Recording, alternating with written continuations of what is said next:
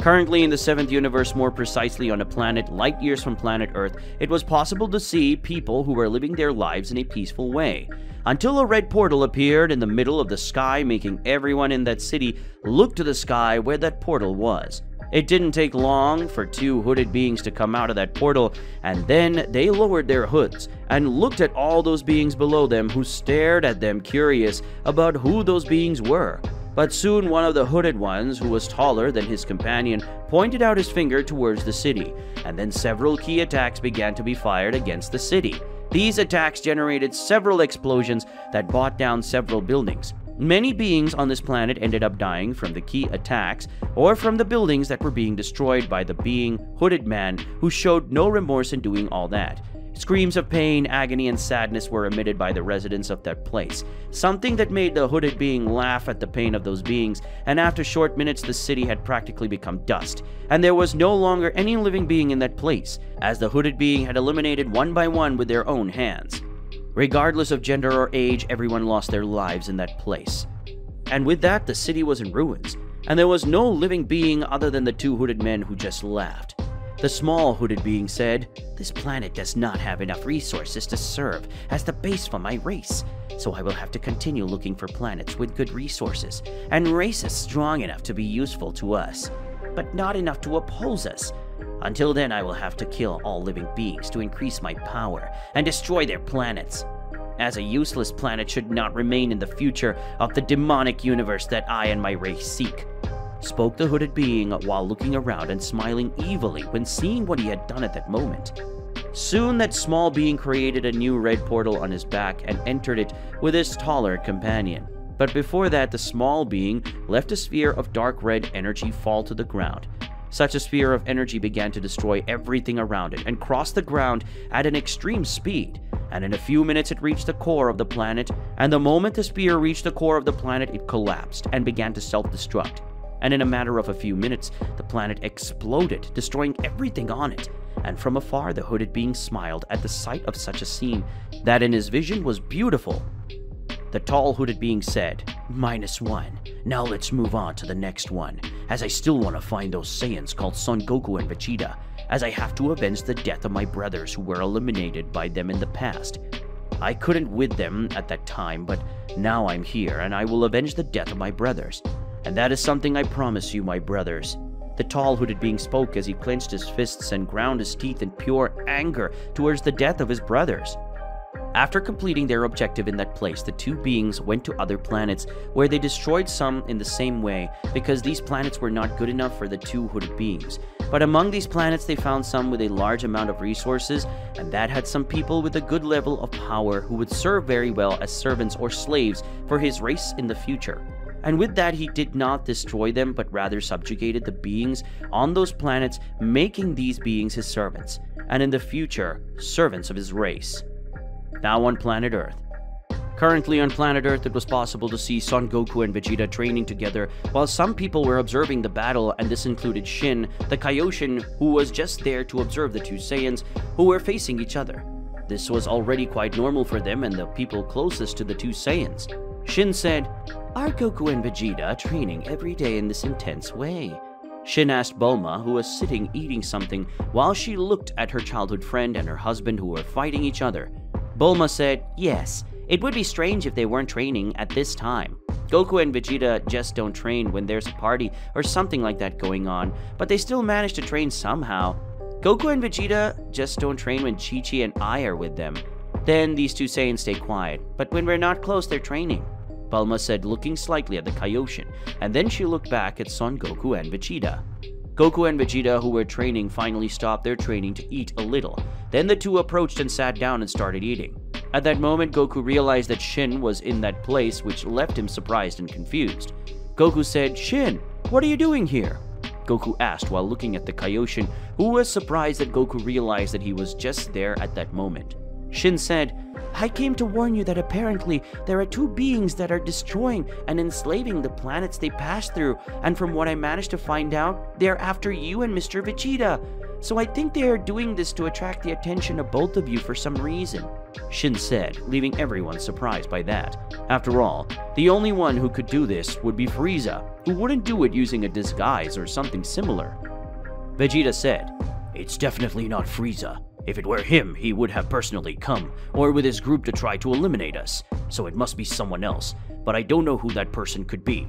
After all, I don't remember making anyone angry, but the chances of him not liking Kakarot are high, since he's insufferable sometimes because of his idiocy," said the Saiyan Prince while looking at Goku, who just ignored him and went back to eating his food. Goku said, "Since they're after us, then we just wait for them to come after us. Then we defeat them, and that's it," said the Saiyan in a carefree way, and what Goku said even made sense. Shin said, "If it were that easy, I would like you to come with me after these beings," Shin said while looking at the two Saiyans who stopped eating for a moment. Vegeta said, "And why would we do that? After all, just like Kakarot said, we should wait for them to come after us. Then Kakarot and I will defeat these hooded beings, and that's it," said the Saiyan Prince while looking at the Kaioshin, who just sighed. Shin said, "We need to go after these beings because they are destroying the planets, and this is damaging the balance of the universe, and this affects the entire universe. And according to Mr. Beerus, as these two beings are after you two, you should resolve this. And according to Whis, all the deaths are the two of your faults," Shin said while looking at the Saiyans, who sighed and stood up. Vegeta said, "Okay, let's get this over with."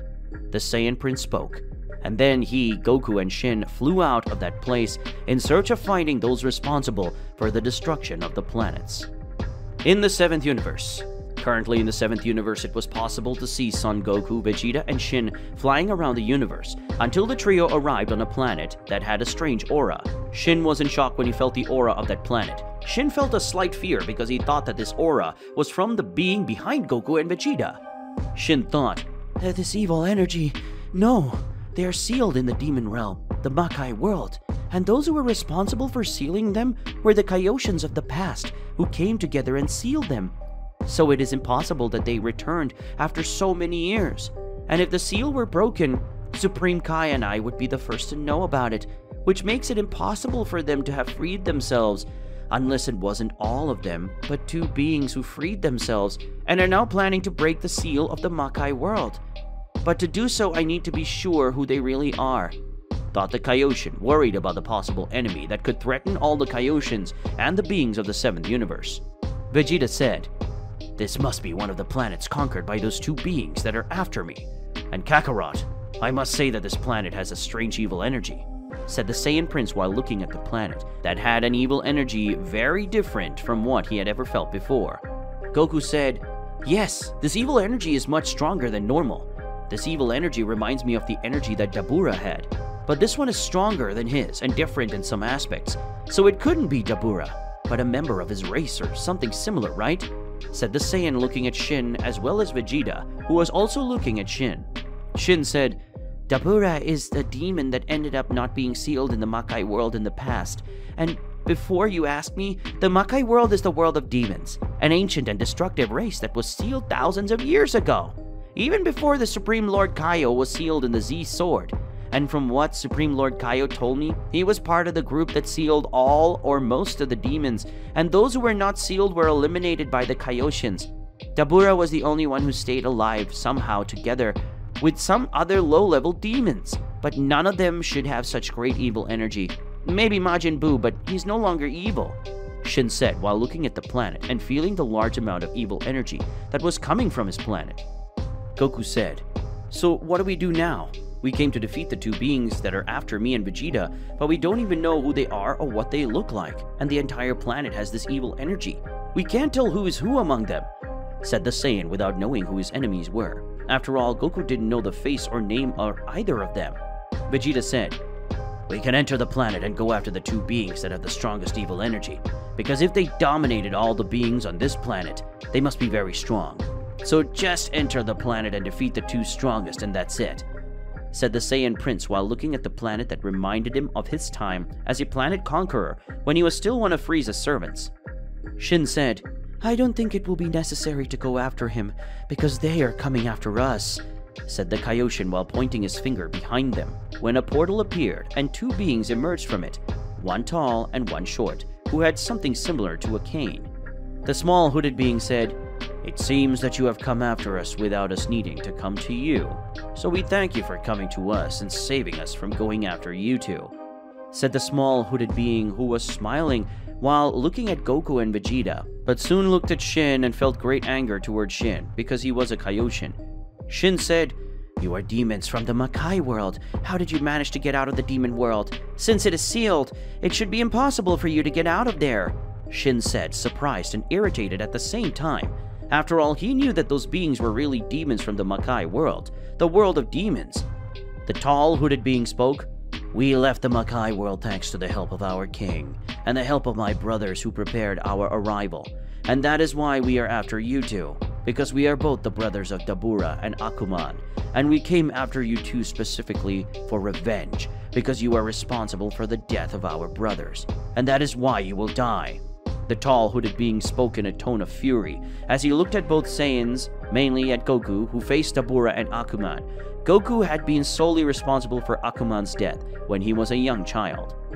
Goku said, "Dabura is the demon that served Babidi in the past. He was defeated by Majin Buu, and not by me or Vegeta.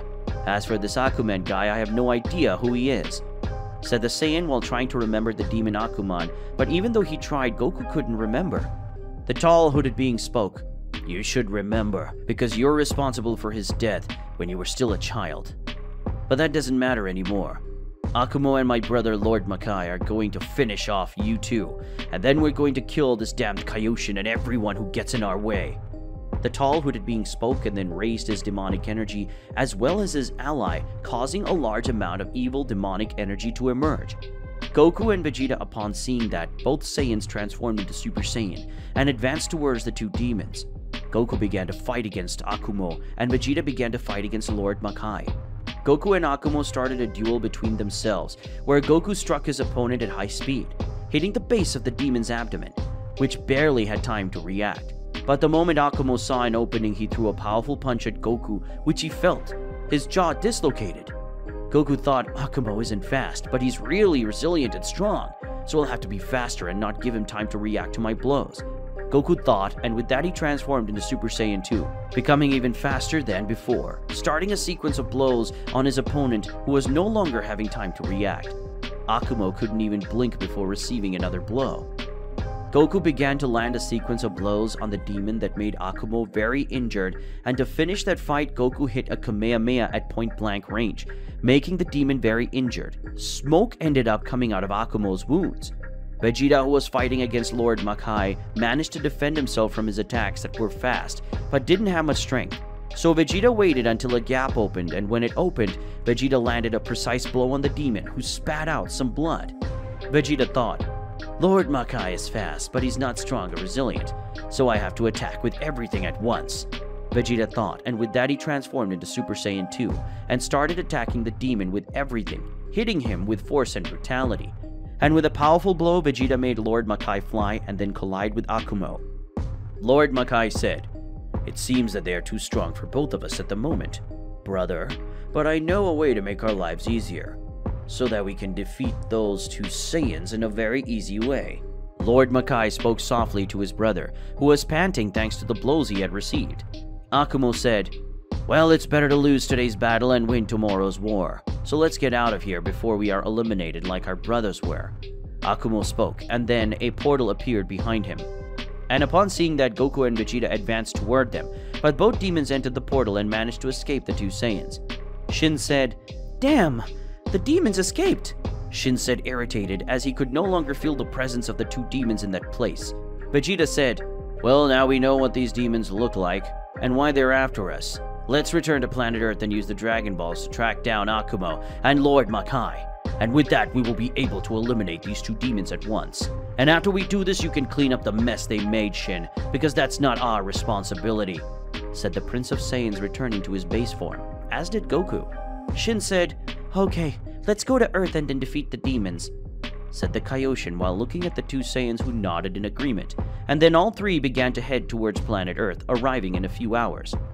Upon arriving on planet Earth, Goku and Vegeta began talking to Bulma and the others who were present, which in this case were almost all the Z warriors. Suddenly, everyone was surprised to see the sky close and become dark, and then Shenron appeared in the sky. That left everyone surprised because none of them had summoned Shenron. Suddenly, everyone present in that place began to shine, and after a few seconds, everyone was smaller, with their appearance and size as when they were children, which showed that Shenron's power had made the beings on Earth younger and weaker. Bulma said, We became children," said the little blue-haired girl, in complete shock at seeing that she and her friends, and even her husband, had become children. With that, we end today's video. If you want to see the continuation of this incredible story, leave a lot of likes in the video and comment, and don't forget to subscribe to the channel. See you another day, guys!